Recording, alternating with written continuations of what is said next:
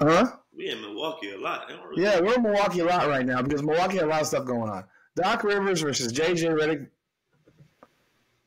Yeah, Doc Rivers versus J.J. Redick versus Austin Rivers versus Pat Beverly. J.J. Redick went scorched earth on Doc Rivers on First Take earlier this week. Where did that come from? He just went scorched earth because he wasn't even asked. He basically said that this guy, all he does is he has no account. He says Doc Rivers has no accountability. He's never his fault.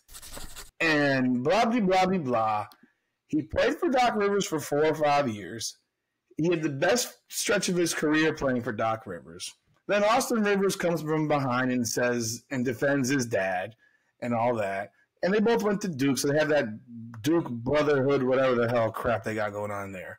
And then Pat Beverly jumps in and says, how the hell are you talking about your coach who you had your best years with? And then J.J. Redick comes back and says, he saved your career. It's like, fuck out of here to save my career. I had a 4-year deal with a player option for the same money to start somewhere else. So he said, fuck out of here. J.J. Redick went scorched earth. Do you think it's a personal situation? It's definitely a personal situation. The man, he lit him up. And I didn't know where that came from because I'm thinking like, damn, JJ, he messes with him, man. I'm thinking like, damn, they had a good thing together because Doc obviously ran his offense through JJ because he's a shooter. He comes off screens. You have to run your offense through him. You get slip screens off him. You can use him. But JJ not just out there getting his own buckets. So I'm like, damn, Doc actually, when I used to watch the clip, I was like, damn, their whole offense run through JJ, down screens, all these things. What's the problem here? I don't care what JJ said. Doc made his career. Doc made his career. JJ in Orlando was okay. He went to Milwaukee, did a couple other things, but we weren't looking at JJ in the light that we looked at him in Clippers. Like when he got to the Clippers, he was a serious threat.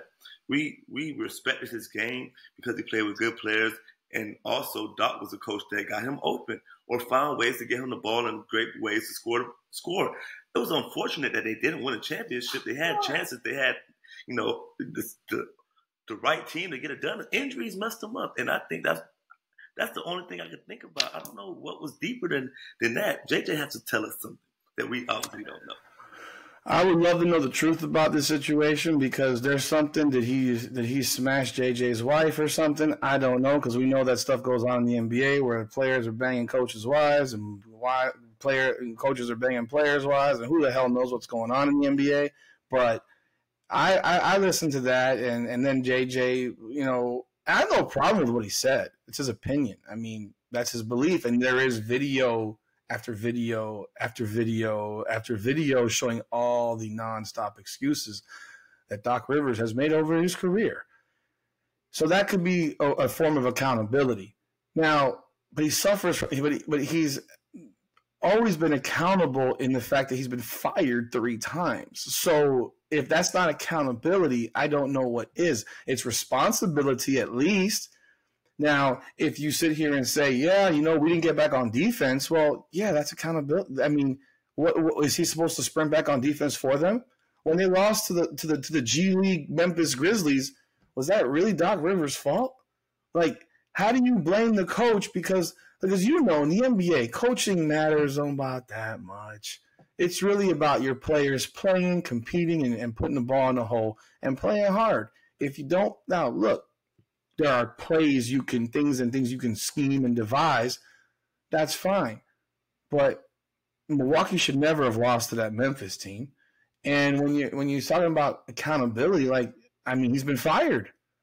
Now, he made excuses early on, say, why'd you hire me? And I think he's kind of in jest saying that because realistically, I think he was kind of slimy for even taking this job because he looks like a slime ball for having basically – you're the mentor, the consultant, the coach that just got fired and they hired you.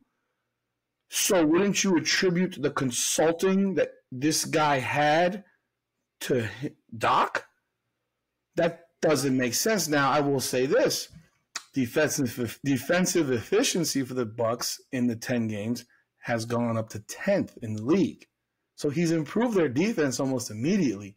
Problem is, their offensive efficiency has gone from like first or second to like 30th in that same space. It's gone to the bottom third.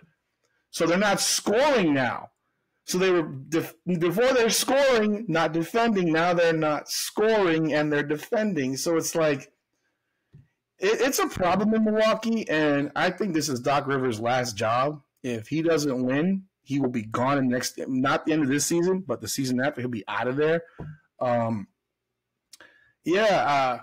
I agree with Austin Rivers. I don't necessarily agree with Pat Beverly saying he made his career, because if he had a job offer for 4 years in a player option to start, he didn't save his career. He may have had the best years of his career there, but I don't know that he saved his career. But I look forward to seeing if JJ ever tells us the truth, because Doc will never tell us the truth as to what happened.